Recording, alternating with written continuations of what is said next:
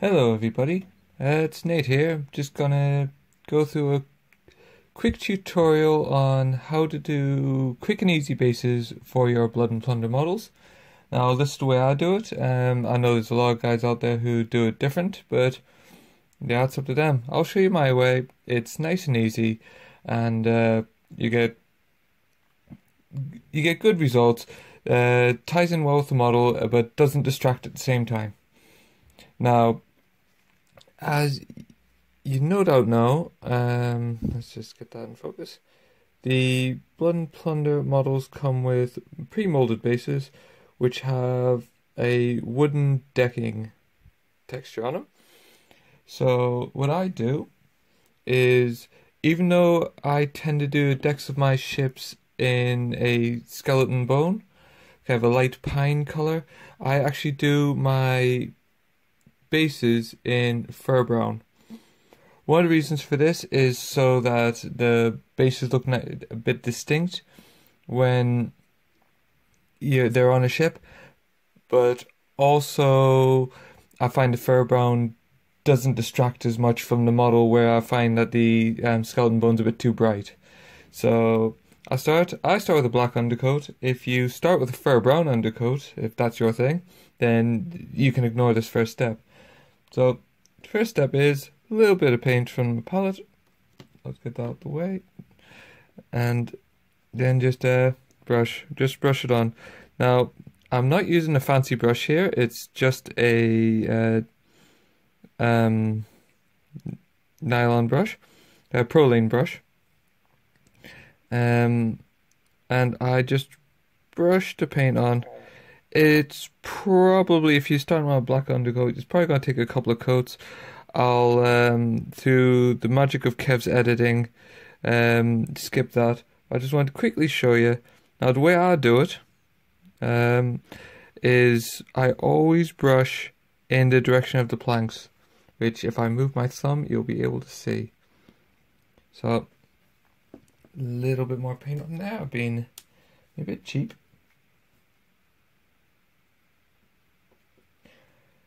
As you can see, I've already done a bunch already. And if you're wondering on the model itself, these are European soldiers, which are one of the newer units to come out, which Firelock have done, which they have rules for all nationalities except for natives. You can take them as European soldiers themselves, or they can be, for instance, Spanish soldados. I hope I'm saying that right. Sorry to any Spanish speakers out there who I've just butchered your language. Or you use them as militia. Basically, Firelock have a very customer-friendly attitude towards their models. As long as you're not confusing them with other similarly armed units, you can, or using the same models to use as different units, you can say use these as militia, as long as they're armed with the right weapons, and your opponent can tell what they are. They're very cool with your proxying, even in tournaments. So there we go. Bring that in focus. You can see, I'll get a dry one. As you can see, it's a bit patchy still. So once they're all dry, because army paint, it does take a while to dry, I will come back and do another coat. I won't show that, and then we'll come back and we'll get to the washing stage. Okay, catch you in a bit. Right, so I've got my fur brown coats done, as you can see from this nice even coat in the end. That only took 2 coats. So ready for the next step. Now, next one I use is Army Painter Dark Tone.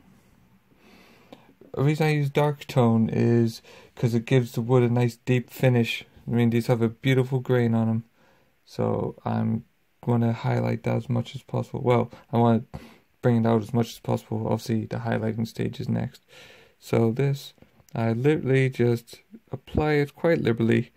Again, I'm not using a great brush because I don't need to. Just making sure I've got no bubbles.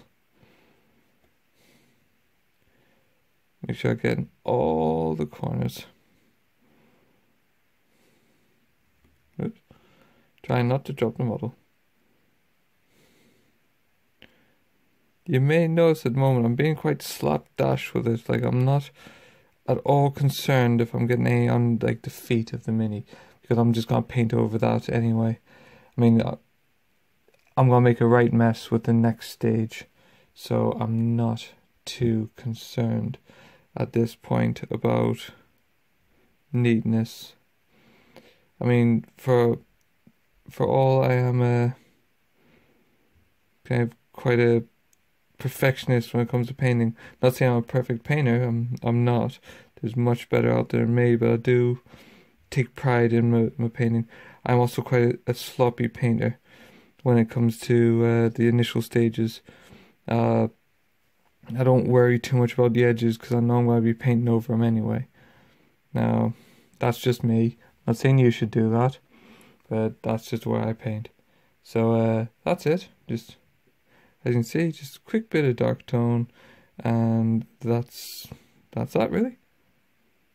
Okay, I'm going to finish these guys off, leave them to dry, and we'll be back with the highlight stage. So, see you in a bit. Okie dokie, it washes all dry, so now it's on to the last stage. Gonna dry brush the wood just to bring out that grain a bit more. As you can see, you can see it's pretty good at the moment, but I just want to make it pop that little bit more. It's a bit darker than I'd like. So for this, I use either bronze flesh, old GW bronze flesh. Don't know what it's called these days. Don't much care. Got bronze flesh.